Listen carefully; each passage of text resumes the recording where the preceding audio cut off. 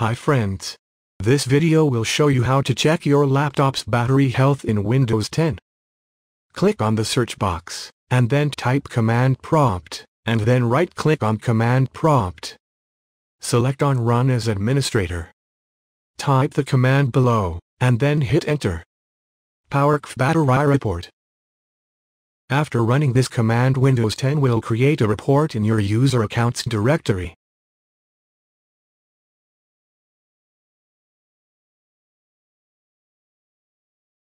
The report is stored in an HTML file that allows you to easily see the basic information about your system.